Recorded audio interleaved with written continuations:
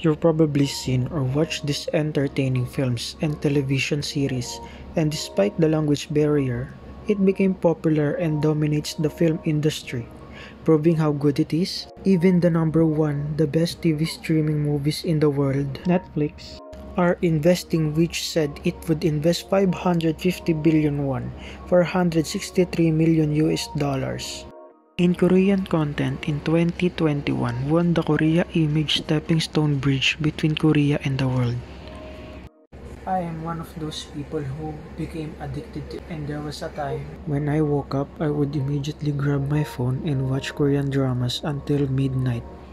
Once I finished a series, I would add it to my watchlist in Korean drama. I got so much love to it to the point that I got curious about how it started, so I might as well share it to you guys.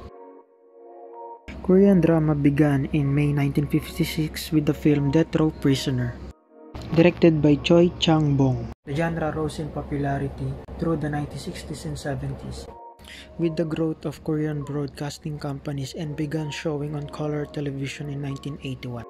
In the 1990s and 2000s, youth-oriented soap opera-style Korean dramas took hold and pushed the Korean drama genre into the international sphere. They have since contributed to the worldwide spread of Korean culture known as the Korean Wave. Personally, I prefer the beginning of 2010 because I think that is the golden era of Korean drama. For me only, and every year it improves and there is no limit to it. And in my opinion, Korean drama can become mainstream despite the language barrier.